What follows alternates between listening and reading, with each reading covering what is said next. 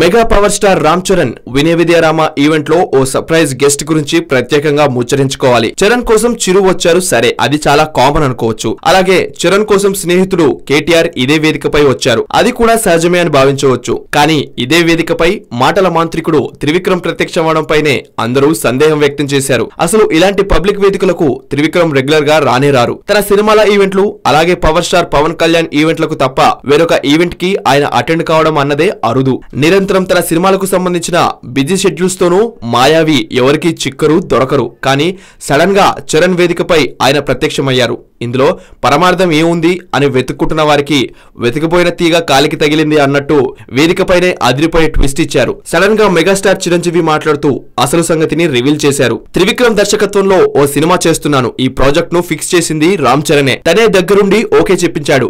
DVV Danayya ఈ చిత్రాన్ని నిర్మిస్తారు అని మెగాస్టార్ తెలిపారు. ఓవైపు మెగాస్టార్ చిరంజీవి సురేందర్ రెడ్డి దర్శకత్వంలో సై రా నరసింహారెడ్డి చిత్రంలో నటిస్తున్నారు. ఇది భారీ వారియర్ సినిమా, కెరీర్ లో 151వ సినిమా. ఆ తర్వాత 152వ సినిమా కొరిటాల శివ దర్శకత్వంలో తెరకెక్కనుంది. ఈ సినిమా సోషల్ మెసేజ్ ఉండే కమర్షియల్ సినిమా. ఆ తర్వాత త్రివిక్రమ్ తో చిరు సినిమా ఉంటుందని అర్థమవుతోంది. సై రా నరసింహారెడ్డి ఈ సమ్మర్ లో రిలీజ్ అయితే అటుపై కొరటాల సినిమా సెట్స్ కెళ్తోంది. 2019 ఎండింగ్ లో లేదా 2020 ఆరంభంలో త్రివిక్రమ్ తో సినిమా సెట్స్ పైకి వెళ్లే ఛాన్స్ ఉంటుందన్నమాట.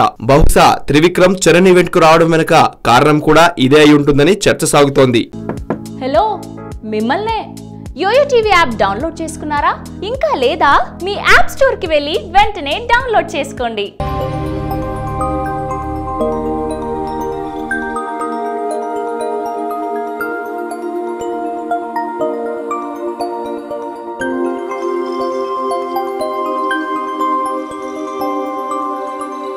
ఈ వీడియో గనుక మీకు నచ్చినట్లయితే లైక్ చేయండి, షేర్ చేయండి అండ్ సబ్స్క్రైబ్ చేయండి.